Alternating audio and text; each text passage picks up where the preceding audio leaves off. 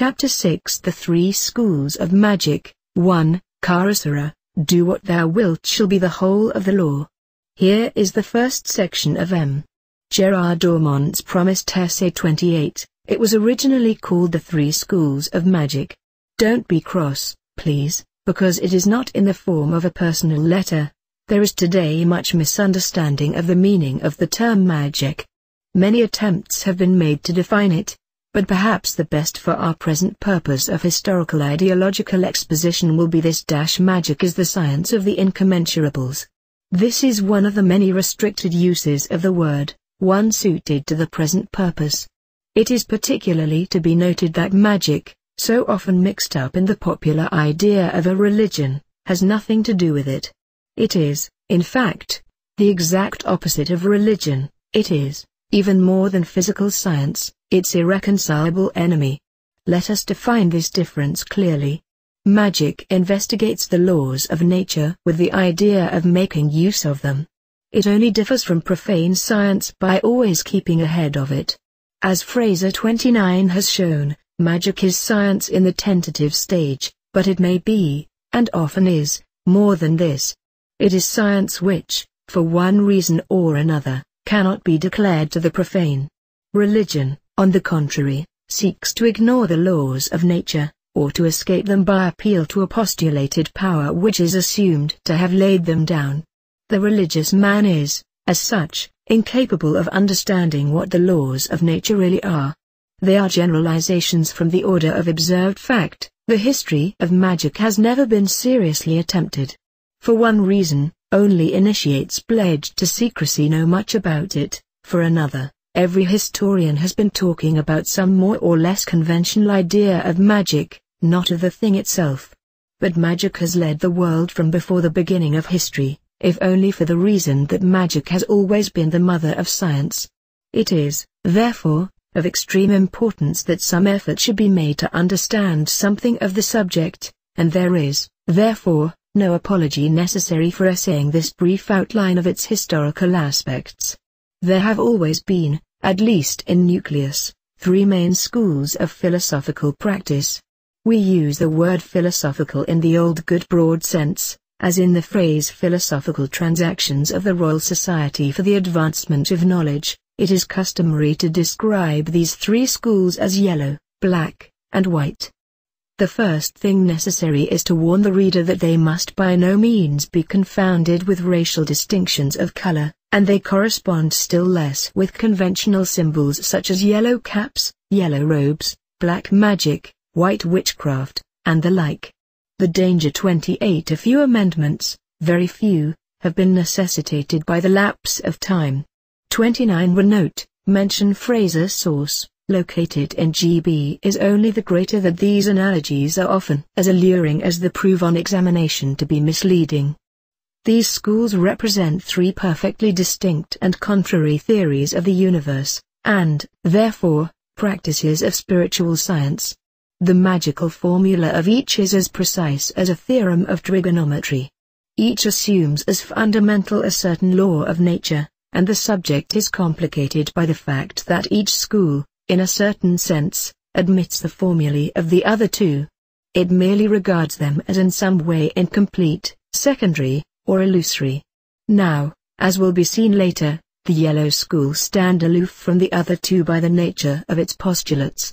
But the black school and the white are always more or less in active conflict, and it is because just at this moment that conflict is approaching a climax that it is necessary to write this essay. The adepts of the white school consider the present danger to mankind so great that they are prepared to abandon their traditional policy of silence, in order to enlist in their ranks the profane of every nation. We are in possession of a certain mystical document 30 which we may describe briefly, for convenience sake, as an apocalypse of which we hold the keys, thanks to the intervention of the Master who has appeared at this grave conjuncture of fate. This document consists of a series of visions, in which we hear the various intelligences whose nature it would be hard to define, but who are at the very least endowed with knowledge and power far beyond anything that we are accustomed to regard as proper to the human race. We must quote a passage from one of the most important of these documents. The doctrine is conveyed, as is customary among initiates, in the form of a parable. Those who have attained even a mediocre degree of enlightenment are aware that the crude belief of the faithful, and the crude infidelity of the scoffer, with regard to matters of fact, are merely childish. Every incident in nature, true or false, possesses a spiritual significance. It is this significance, and only this significance, that possesses any philosophical value to the initiate. The orthodox need not be shocked, and the enlightened need not be contemptuous, to learn that the passage which we are about to quote, is a parable based on the least decorous of the biblical legends which refer to Noah. It simply captures for its own purposes the convenience of Scripture. Here follows the excerpt from the vision, and a voice cries, "Cursed be he that shall uncover the nakedness of the Most High, for he is drunken upon the wine that is the blood of the adepts. And Babylon hath lulled him to sleep upon her breast, and she hath fled away, and left him naked, and she hath called her children together, saying, Come up with me, and let us make a mock of the nakedness of the Most High. And the first of the adepts covered his shame with a cloth, walking backwards, and was white. And the second of the adepts covered his shame with a cloth, walking sideways, and was yellow. And the third of the adepts made a mock of his nakedness, walking forwards, and was black. And these are the three great schools of the Magi, who are also the three Magi that journeyed unto Bethlehem. And because thou hast not 30 libacudxvi, the vision and the voice, edition with introduction and commentary by 666. Thelema Publishing Co., Barstow, California. Wisdom, thou shalt not know which school prevaileth, or if the three schools be not one. We are now ready to study the philosophical bases of these three schools. We must, however, enter a caveat against too literal an interpretation, even of the parable. It may be suspected, for reasons which should be apparent after further investigation of the doctrines of the three schools, that this parable was invented by an intelligence of the black school, who was aware of his iniquity, and thought to transform it into righteousness by the alchemy of making a boast of it. The intelligent reader will note the insidious attempt to identify the doctrine of the black school with the kind of black magic, that is commonly called diabolism. In other words, this parable is itself an example of an exceedingly subtle black magical operation, and the contemplation of such devices carried far enough brings us to an understanding of the astoundingly Ophidian processes of magicians. Let not the profane reader dismiss such subtleties from his mind as negligible nonsense. It is cunning of this kind that determines the price of potatoes. The above digression is perhaps not so inexcusable as it may seem on a first reading. Careful study of it should reveal the nature of the thought processes which are habitually used by the secret masters of the human race to determine its destiny. When everyone has done laughing, I will ask you to compare the real effects produced on the course of human affairs by Caesar, Attila, and Napoleon, on the one hand, of Plato, the encyclopedists, and Karl Marx 31 on the other. The yellow school of magic considers, with complete scientific and philosophical detachment, the fact of the universe as a fact. Being itself a part of that universe, it realizes its impotence to alter the totality in the smallest degree. To put it vulgarly, it does not try to raise itself from the ground by pulling at its socks. It therefore opposes to the current of phenomena no reaction, either of hatred or of sympathy. So far as it attempts to influence the course of events at all, it does so in the only intelligent way conceivable. It seeks to diminish internal friction. It remains, therefore, in a contemplative attitude. To use the terms of Western philosophy, there is in its attitude something of the Stoicism of Zeno, or of the Pickwickianism, if I may use the term, of Epicurus. The ideal reaction to phenomena is that of perfect elasticity. It possesses something of the cold-bloodedness of mathematics, and for this reason it seems fair to say, for the purposes of elementary study, that Pythagoras is its most adequate exponent in European philosophy. Since the discovery of Asiatic thought, however, we have no need to take our ideas at second hand.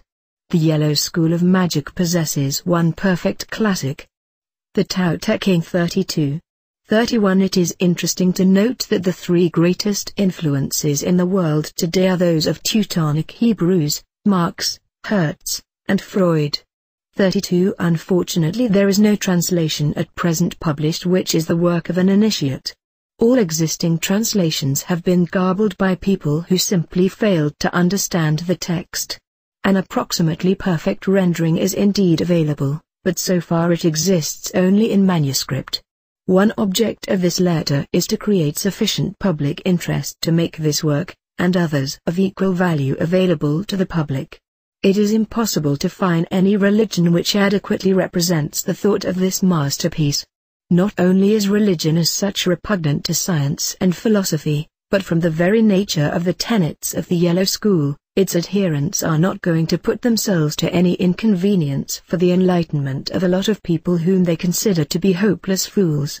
At the same time, the theory of religion, as such, being a tissue of falsehood, the only real strength of any religion is derived from its pilferings of magical doctrine, and, religious persons being by definition entirely unscrupulous, it follows that any given religion is likely to contain scraps of magical doctrine, filched more or less haphazard from one school or the other as occasion serves. Let the reader, therefore, beware most seriously of trying to get a grasp of this subject by means of siren analogies. Taoism has as little to do with the Tao Te Ching as the Catholic Church with the Gospel. The Tao Te Ching inculcates conscious inaction, or rather unconscious inaction, with the object of minimizing the disorder of the world. A few quotations from the text should make the essence of the doctrine clear. X3 Here is the mystery of virtue. It createth all and nourisheth all, yet it doth not adhere to them. It operateth all, but knoweth not of it, nor proclaimeth it. It directeth all, but without conscious control. 22 Therefore the sage concentrateth upon one will, and it is as a light to the whole world. Hiding himself, he shineth; withdrawing himself, he attracteth notice; humbling himself, he gaineth force to achieve his will. Because he striveth not, no man may contend against him. Xli1 The softest substance hunteth down the hardest. The unsubstantial penetrateth where there is no opening. Here is the virtue of inertia. Too few are they who attain, whose speech is silence, whose work is inertia. Xlvi3 He who attracteth to himself all that is under heaven doth so without effort. He who maketh effort is not able to attract it. Lvi3 The wise man is foursquare and avoideth aggression, his corners do not injure others. He moveth in a straight line, and turneth not aside therefrom. He is brilliant, but doth not blind with his brightness. Lxi2 Do great things while they are yet small, hard things while they are yet easy, for all things, how great or hard soever, have a beginning when they are little and easy. So thus the wise man accomplisheth the greatest tasks without undertaking anything important. Keynote: This footnote is obsolete. The Tao Te Ching was published as Equinox 3, 8, 1975 EV by HPS, LXV2. So then rigidity and hardness are the stigmata of death, elasticity and adaptability of life. 3 He then who putteth forth strength is not victorious, even as a strong tree filleth the embrace. For thus the hard and rigid have the inferior place, the soft and elastic the superior. Enough, I think, for this part of the essay. Love is the law, love under will. Fraternally, 666.